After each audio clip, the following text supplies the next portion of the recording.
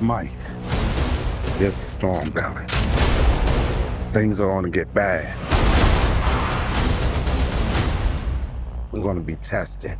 Just know we're good. Tonight. Boys, if you're seeing this, I'm probably dead. Whoever gave the order to kill me is in the department. There's no way he's dirty, man. No way he's dirty. You should be careful.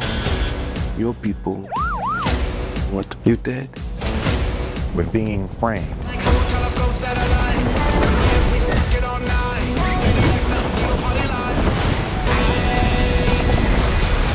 It's just us, no backup. We got two suspects, Lowry and Burnett. You set the damn fan on fire! Everybody relax. The fire's on the outside. Now it's on the inside. Y'all are some terrible fucking fugitives. Put a bounty on them. They'll have it coming from cops, cartel, and every gang in the city. The bounty is dead or alive. I take the 3 in the front. You take the 6 in the back. Oh, no, the fuck you not. You hit? No, like jelly bean. Nobody likes that shit. These dirty cops attacked our families. We're not losing today.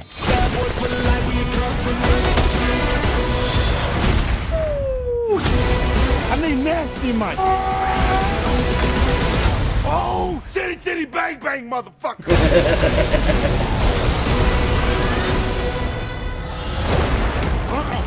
Be gone, Gator. I rebuke you. See, Mike, that's how you command the universe.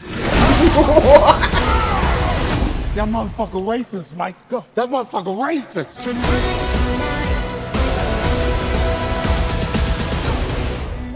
Rated R.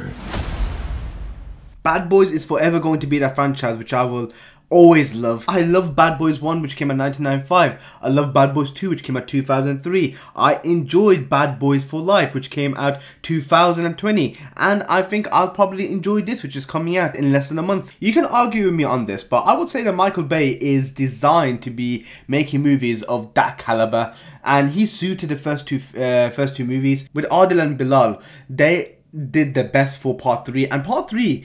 It was a enjoyable film. Scale wise, it looks like it's there, but this is supposed to be a switch your brain off action film. That's what it will always be. Joe Pantoliano, one thing I loved about him is the charisma he brought to his role, and he was that typical cliche angry captain, and he worked the trope really well. But I can't wait for this. Corruption, cops, R-rated, summer blockbuster. Let's go for it. The only issue I have with this movie is the title. They should have called this Bad Boys for Life. It would have made a lot more sense as opposed to Bad Boys Ride or Die. But it is what it is. It's coming out June 7th. What do you think of the official and final trailer? Let me know in the comments.